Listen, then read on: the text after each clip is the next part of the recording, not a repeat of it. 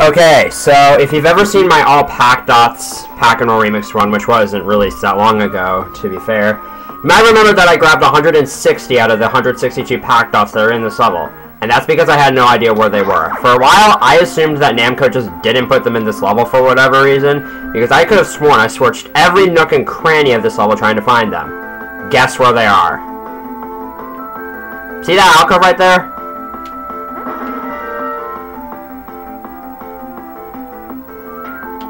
I had no idea that existed until just recently.